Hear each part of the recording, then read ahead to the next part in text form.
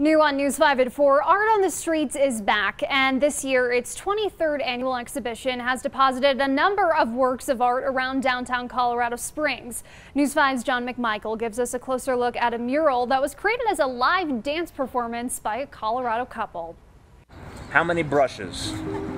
I used one brush for this entire painting. One brush, 7 colors, dozens of hours, and a merging of ways. What is all of this to you? So the name of this mural is Body of Work, and it's a collaboration between Marcus and I. One a painter and muralist, the other a dancer and choreographer. It's really special because I got to do it with my life partner. There's always this kind of dream of being able to be in love with somebody and make art with them. So that's a beautiful thing. We collaborate in life and on art.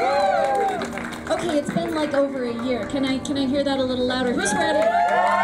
All a part of the 23rd annual Art on the Streets, which received 168 applications to come here. And that's 168 artists from around the world vying for 12 spots. Lovely people standing before you, ready to create something beautiful on this wall. Utilizing shadows, dancers, and lights, this work started live. It's a lot of finding those moments in order to bring out their silhouettes, and then of course freezing at the right time so Marcus can get those drawings in. All born from a spark of creativity, this work truly a product of the past year. The funny thing happens when you put artists together in an apartment and tell them to quarantine.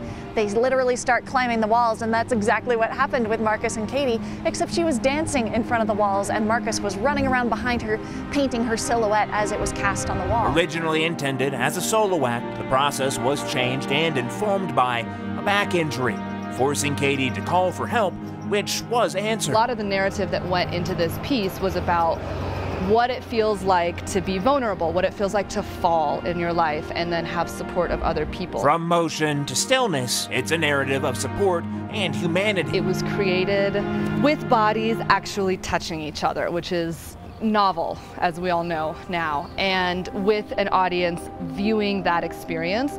So it was created out of connection. And connection, a shared experience, is what these artists hope to share with the Springs. It is visually about humans moving through life, and it was that through its creation process as well.